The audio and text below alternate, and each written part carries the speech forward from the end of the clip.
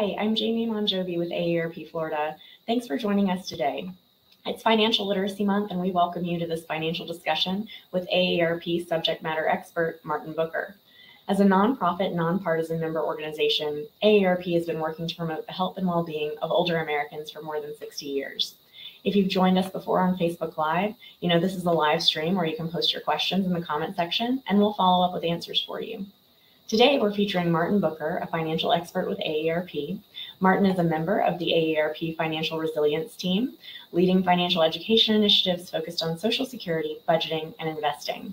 Before joining AARP, Martin worked in the nonprofit sector where he developed a passion for helping people improve their money habits. Martin, welcome, and thanks for being here today. Of course, thanks for having me, Jamie. Can you share with us why AARP focuses on financial wellness at this time of year? Yeah, you know, this is a really good time of year to kind of start talking about personal finance and financial wellness. I mean, we're getting close to the end of tax season, so we're all kind of managing that process and making sure that we've managed our taxes from last year.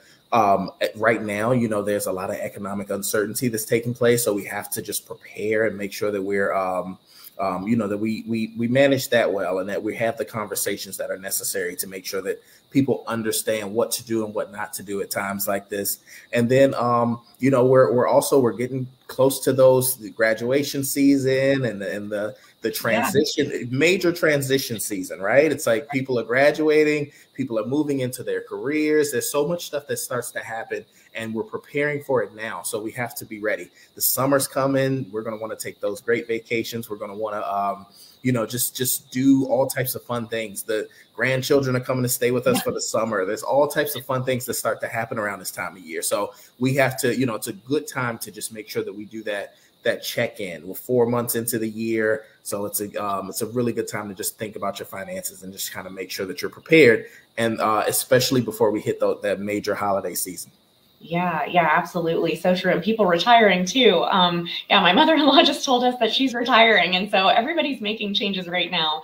And so tell us a little bit about the AARP Money Map. What is that for? How is it used? Yeah, I'm happy to. So AARP Money Map is one of our flagship financial tools. It's an amazing tool that we've created, completely free to all users. Whether you're a member of AARP or not a member of AARP, it's completely free. And the goal of AARP Money Map is to just guide any user through multiple journeys that can address different financial situations that you may experience. So one of the first modules that we created for this tool, which was a great one, it was focused on unexpected expenses. So you imagine you're living your life, you're just taking care of all of your responsibilities, and then some major medical expense or some major repair happens that you have to take care of.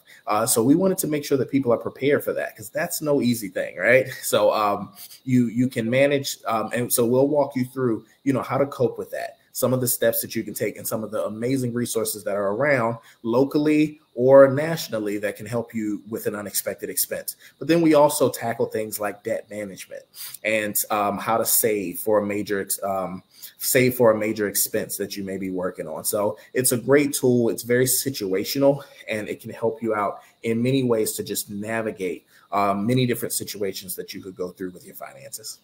And this is all online, right? Completely online. It's a great online resource. Yeah, that's really convenient. So a lot has been going on in the financial markets, and you mentioned the uncertainty early on in our discussion. In light of what happened and what we've seen kind of unravel with the Silicon Valley Bank collapse and the uncertainties in the marketplace, can you share how this is going to impact banks nationwide, worldwide? What's the outlook for our economy right now? Definitely. I'm happy to talk about that. So, we saw those major bank collapses with Silicon Valley Bank first, and then we saw Signature Bank. And of course, it raised a lot of uncertainty for folks. A lot of conversations that I've had lately have been around that, or there's been some type of question about, what does this mean for my bank? If my bank was the one that acquired this bank, should I be concerned, and should I move away from that bank? And what I'm going to say is, just so you know, the reasoning for those banks, the collapse of those banks was a bit of, it's one of the major pitfalls that happen even with with people's personal finances, which in one case is diversification. So those banks, they just they weren't they happen to be heavily in one sector. And Silicon Valley Bank's situation, it was the tech sector. So, they were in a position where the majority of their money was with startups and with tech companies. And when those companies needed their money and started to pull their money, it caused an issue for that bank. So, that's what kind of caused that issue. And it's the same thing that can happen with us, right? If we were to invest all of our money in tech or all in oil or all in retail, if that sector was to have issues, then that could cause us to have a major financial issue. So, the great thing is that for individuals whose money was insured by the FDIC, they were completely covered in that case. The tricky thing about this situation is a lot of those the customers, they were above the FDIC coverage amount, which is $250,000, which is which is something that you want to be careful of doing in any case. So in a lot of cases, our major banks and our big banks, they are a lot more diversified. So we typically wouldn't see that with some of our larger banks, and their investments are a little more diversified. The way that these banks were, the way that it was recovered was through some FDIC insured money, and that money was based on fees that was paid out through other banks and through banking fees. So luckily they didn't have to tap into like our funds to cover these things, right? So we are in a position where even though that happened, they didn't necessarily have to taxpayers didn't necessarily have to take the hit in that case. Yeah, that is really interesting. Thanks for the overview. And I think that, really what it boils down to is a risk management issue. And so that's true whether you're looking at a large bank or your own personal finances. Risk management is really important. And so share with us some of the ways that we can be cautious and vigilant when placing our money in a bank or an investment, things like that. Yeah, Jamie, that's a great point. And you started that off very well, just in thinking risk management, right? One of the first things that we have to do is we do want to pay attention to things like the FDIC insurance, right? We want to make sure that if we're with a bank and you have more than $250,000 with that bank, you are putting yourself at a bigger risk. So you want to do things like moving to other bank accounts. The good thing about the FDIC insurance is that it is per owner and it's per account, right? So if you're on an account with another person, then your account is now insured up to $500,000, right? So $250,000 per person, and each account that you have with that bank is also going to be insured. So you want to take advantage of things like that, moving your money and diversifying your money so that you're not in a position where your money is at risk. So that's what on the banking side. Now, when it comes to the investing side, it's a little different. When we look at even what happened with these bank collapses, the people that took some of the biggest hits were some of the investors. And the reason that investors will take a big hit is because money that's typically invested may not be insured in the same way. So when you're investing, you do want to make sure that you're just doing your due diligence to make sure that you're aware of who you're investing with, right? So if I'm investing with a bank that is heavily invested in just one sector, then although you may see yourself gaining some serious yields when it comes to the money that you're making, but you have to also pay attention to the risk that's going to be associated with that investment, which is why we make sure we diversify, right? We want to be in different markets. We want to be thinking about different ways to manage our money so that we're not at risk in one sector. Even if that sector is skyrocketing at the moment, we have to be careful. So risk management, diversification, those are going to be some of your strategies. And then researching, making sure that you're aware of who your money's with and how they're being good stewards of your money. Absolutely. And I'm sure that working with a, certified or licensed financial professional is a big part of that. If you're not, talking about, your local banker or credit union professional. So yeah. So tell us, I'm sure, lots of people were thinking, wow, my retirement, my 401k, their mind started going toward my own investments during this time. And so tell us a little bit about how those long-term investments like IRAs and 401ks, are they safe from financial failure? Yeah, so those are FDIC insured as well. And as we know, right, we're talking about long-term investments, so we're accumulating a lot more money into those accounts. So we want to make sure in those cases that we're We're diversifying as well, that we're, moving that money around. In many cases, we may work different jobs. We may make changes to some of our, we may open up have an IRA as well as an 401k. So we want to keep some diversity there, so that money can grow and grow safely. So it is FDIC insured, but just remember, you do want to be careful of how much you have in that account as well. Absolutely. Thanks. That's great advice, Martin. So for our viewers, can you share some resources from AARP in addition to Money Map that can educate us on financial resilience?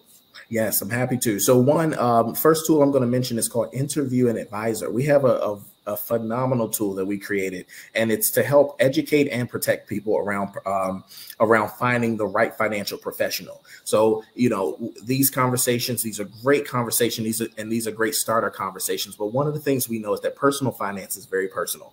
We want to make sure that we're talking to someone who's looked at our financial story, who understands our full picture and can give us advice specific to us. So we created Interview an Advisor because we want to make sure that you're finding a professional who's not just looking to sell you something, who really is